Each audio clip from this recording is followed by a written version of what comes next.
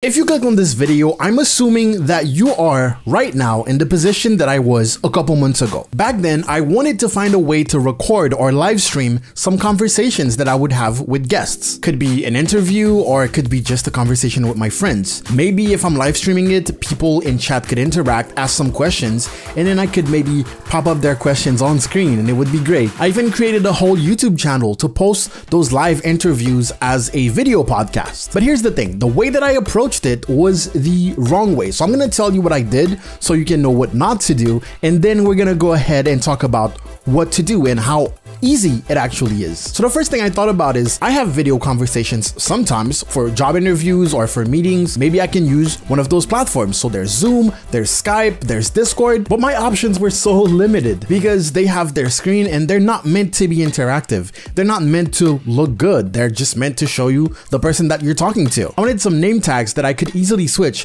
and I wanted some background artwork that would look cool. I wanted to change the layout on the spot while I'm recording or live streaming so it feels more energetic. So I did. I actually managed to do that by recording Discord conversations and having them in OBS, except, oh my God, it was a hassle. I had to have so many scenes, so many duplicate layers. It was heavy on my CPU. It was a nightmare, which actually led to me stopping. But as it turns out, there's a way easier to do all of that in just a couple of clicks. And it's what we're gonna be looking at today, which is the Restream Studio, which is a sponsor of this video. Let me show you. So you just gotta go to restream.io, and once you make an account, it will bring you here. This is the home or the dashboard, if you will. And it will ask you, do you want to stream with Studio, stream with OBS, stream a video file, schedule an event, or record only? Record only will also bring you to the Restream Studio. Studio is basically the integrated software that Restream has, and I'm gonna show you that. So we're gonna click record only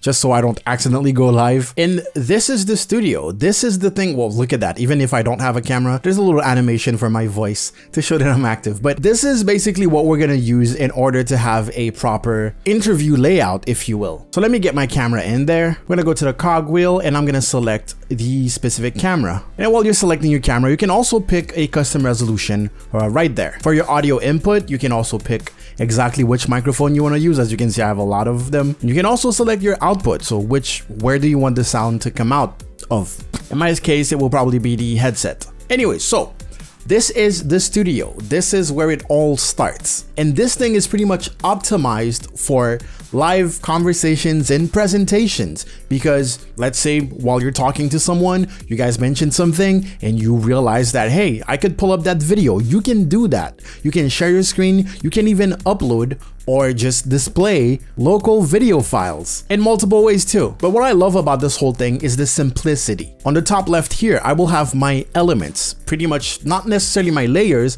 but basically different stuff that I can show or hide at any moment. But let's take a look at the right side here. Okay, this is pretty much the look of your show. Over here at graphics, you will see brand settings, and this has to do with your little tag here. So you can change it. You have three major ones right there, and they come up with a slight little animation. To make sure that we stay on brand, you can select the primary color, and you know, for me it's either purple or it's gonna be teal. You know the deal by now. Okay, you see the lighting, you see everything. There's default graphics, which will allow you to add some overlays. For example, there's the Restream logo. If I wanted to put my own logo there, I could do that by uploading my logo, and it's just that simple.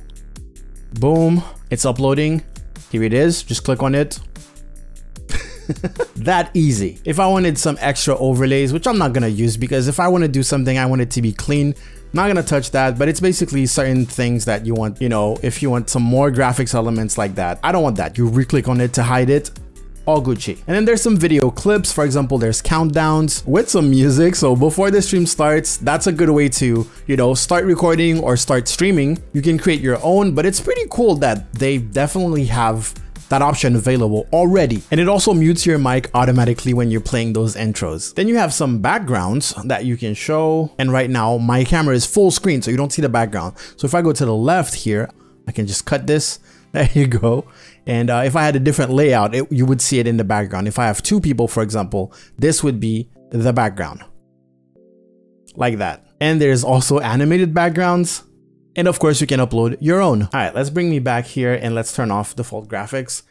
And here you can show non-video participants. So as we saw in the beginning, if someone only has their mic, there's the little animation when they're speaking. So that adds some graphic elements to the screen. So it's not just bland, you know? There's automatically share screen if you want to share your screen. And then there's participants' names. If you don't want any names, you can shut it off too. And then the rest for graphics is just the logo, the overlays, the video clips in the background, as I showed you. And before we move on to other options, something cool that they added is that you can have multiple branding folders. For example, right now, we just added the logo, we just added the color, and we want this to be a specific show, for example. But let's say that we have a different show on a different day with different colors and different graphics.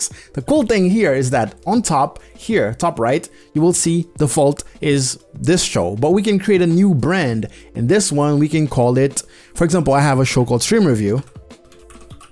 And I would call this one Stream Review, and this would have like different graphics. And as you can see, it resets, and I can add my new graphics here. And this one can be like more square, maybe blue, and all of that. And of course, you just click on the arrow and select the show that you want before you start, and boom, it saves it. Perfect. If you want to share your screen, it's going to be right here.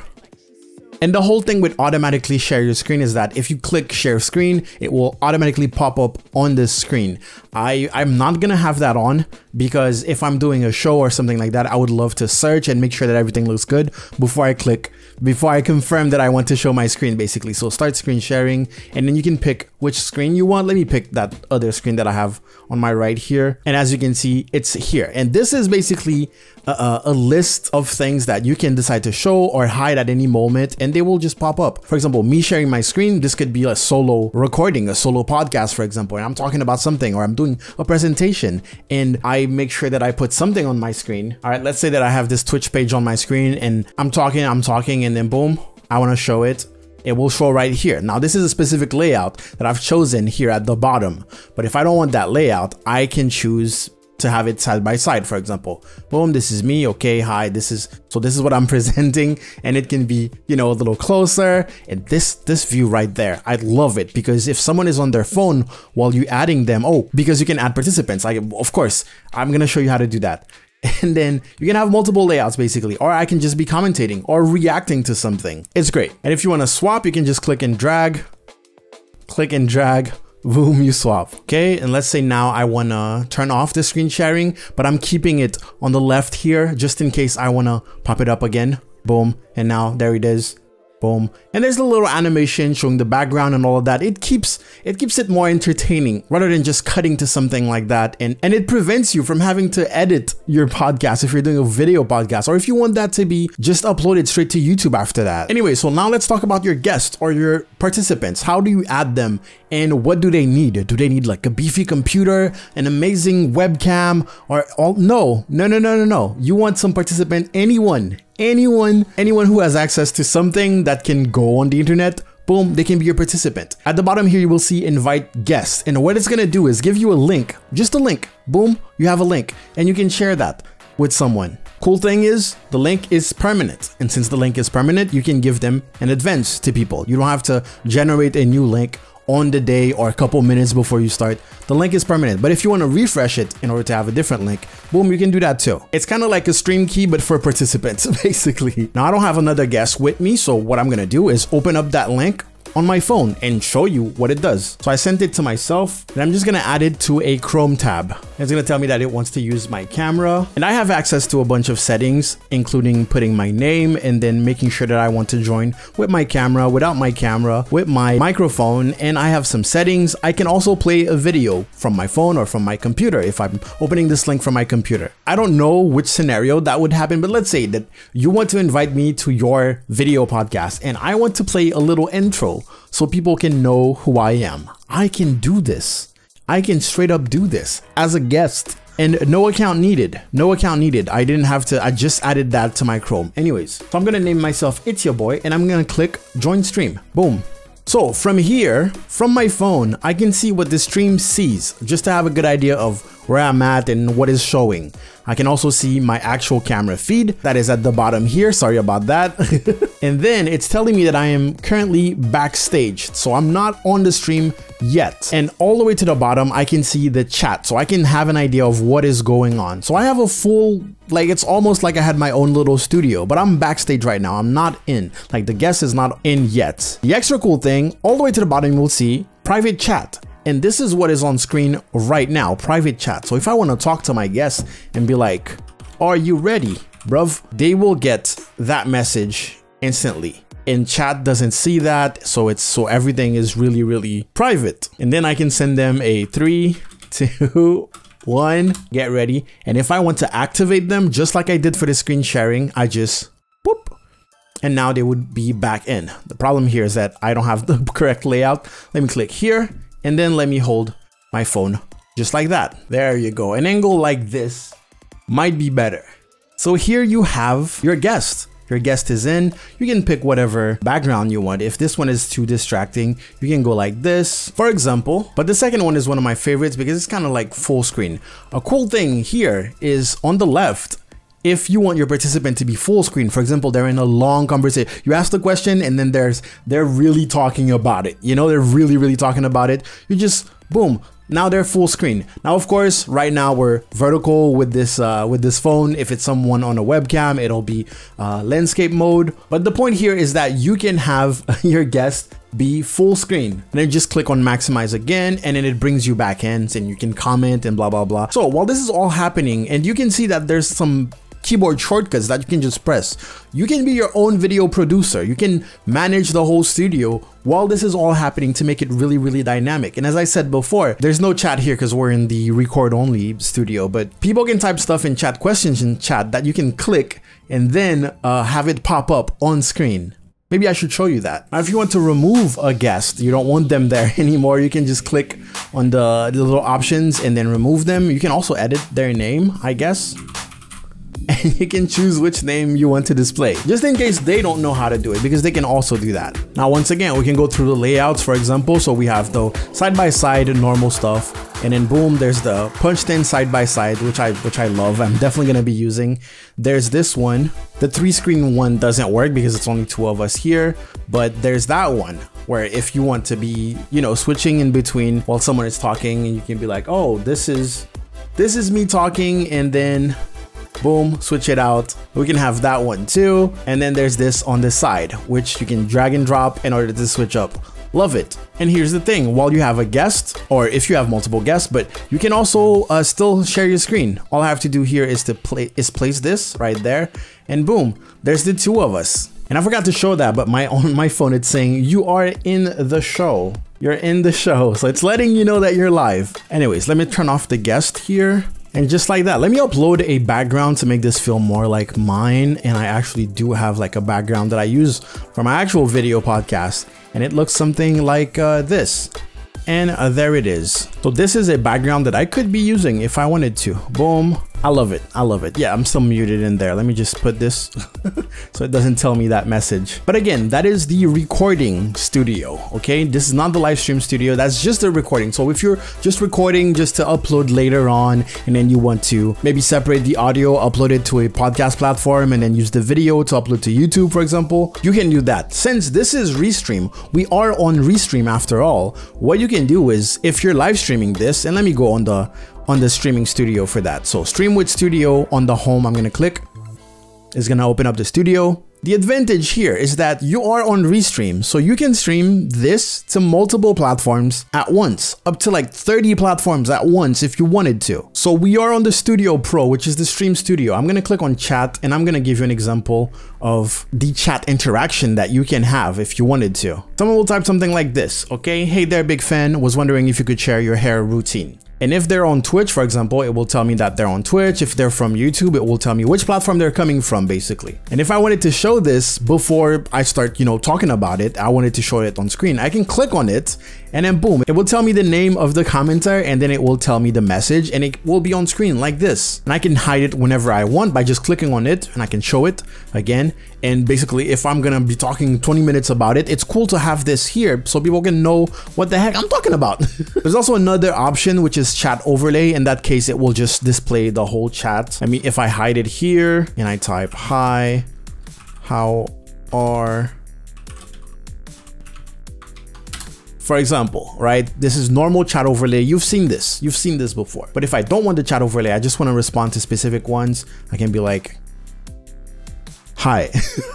Now there's plenty of options, like if you click on plus here, you can add a local video, you can stream like from an RTMP source, you can add some background music just playing in a loop in the background. If you want to put some captions, I put discussing my state of mind, it's alright. Click add, and this is something that I can also show. It would be kind of like a title or a segment title that you can show at any moment on the stream. Oh, in case I forgot to mention it, you will see the status of your network connection here. You will see your volume. This is actually your volume level, so you can lower someone if they're being too loud compared to you, for example, or if they're being quiet, you can bump them up past 100. And when you're ready to go live, all you have to do is click go live or Control G. Now, I recently became a partner with Restream, and what I want you guys to do is give me some ideas. What are some things that you feel like Restream could benefit from so that we can make the platform even better and even more convenient? They definitely have some really cool options. The Restream part of it, of course, is like the main thing, but the studio, I feel like, needs more attention because it's kind of cool. And the other huge advantage compared to having your own, you know, podcast settings with overlays in a software like OBS or Streamlabs OBS